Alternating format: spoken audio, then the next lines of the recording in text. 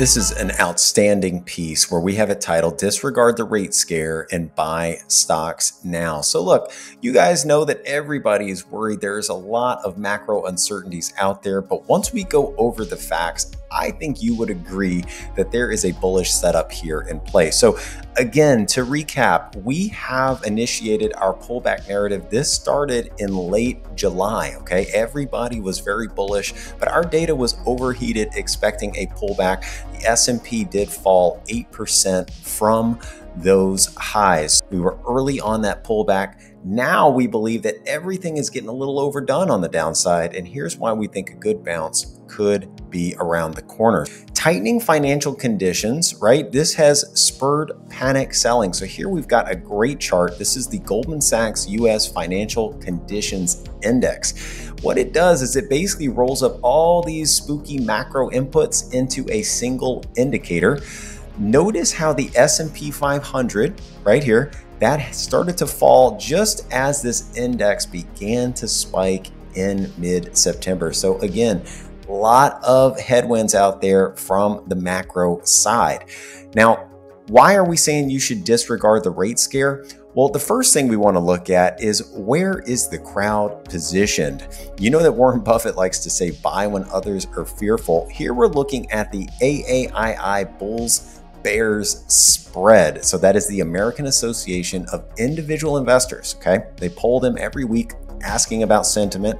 Here we see that the average is a plus 6.5%. So generally people are bullish. However, if we look at the latest reading, it was at negative 11.5%, right? People are worried, they're fearful, okay?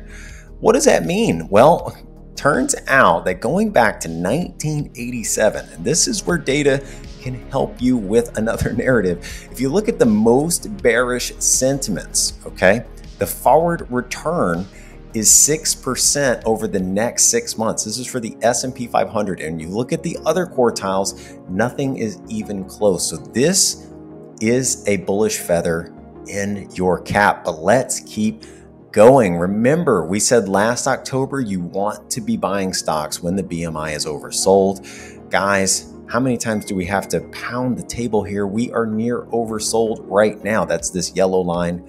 Back in October of last year, people, they didn't want to hear it, but the big money stampede started. Once this yellow line, the BMI, starts to march north, you can expect a very big rally. And this is when you want to be scooping up stocks. It's when there's zero reason to own stocks.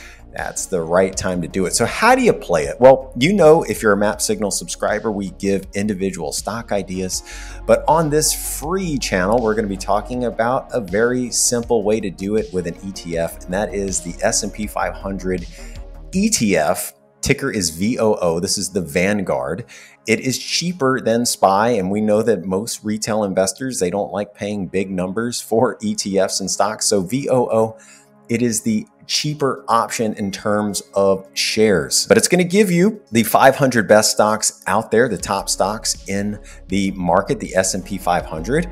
And look, what is the ranking? You've got technology, energy, discretionary. Those are the top three at the top from Map Signals. And then at the bottom have been more of those rate sensitive groups like real estate and utilities. So why have tech stocks and energy stocks done so well this year? Well, it might have to do that they are cash kings. And what is a cash king? Well, here Alec looked at all of the companies. So these are the top 13 stocks, are huge tech and oil names, and they have $807 billion or 30% of the S&P 500 cash on their balance sheet.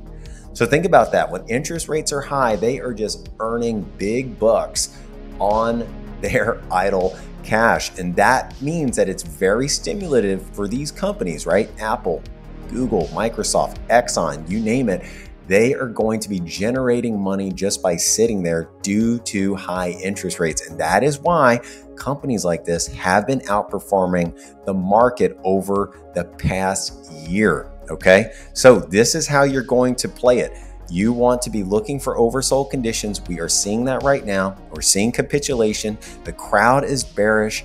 And now a great way to do that is by looking at the S&P 500. Historically, that is a winning ETF. We think it's going to make a big move in the coming weeks and months. You guys, I'll see you next week.